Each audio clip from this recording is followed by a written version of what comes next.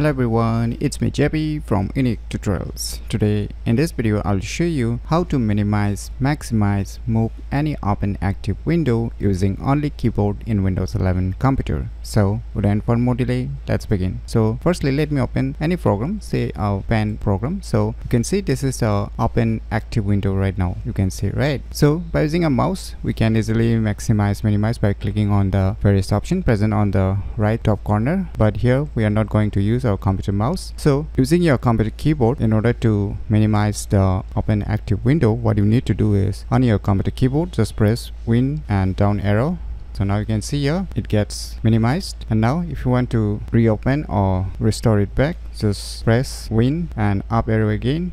Now you can see, and if you want to maximize, just press Win and up arrow again. Now you can see it gets maximized. Now if you want to bring it to the smaller in size, then just press Win plus down arrow again, and if you press once more Win plus down arrow, then it gets minimized, and if you press Win plus up arrow, it will just restore it back. Now if you want to move this open active window to the right side of the screen, just press Win plus right arrow button.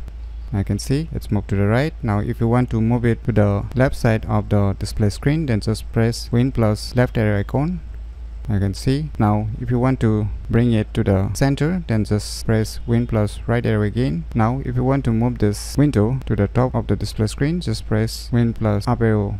Now it will be moved or placed in the top of the display screen. So now if you want to bring it to the center again, just press Win plus down arrow, and if you press once more Win plus down arrow, then it will get minimized. So by using this method, you can easily minimize, maximize, move any open active window using only keyboard in Windows 11 computer very easily. So if you never known about these cool tricks, then you should definitely give it a try. So if you find this video tutorial useful, please click on the thumbs like button, and if you're new to our channel, click on the subscribe button, and lastly, thanks for watching.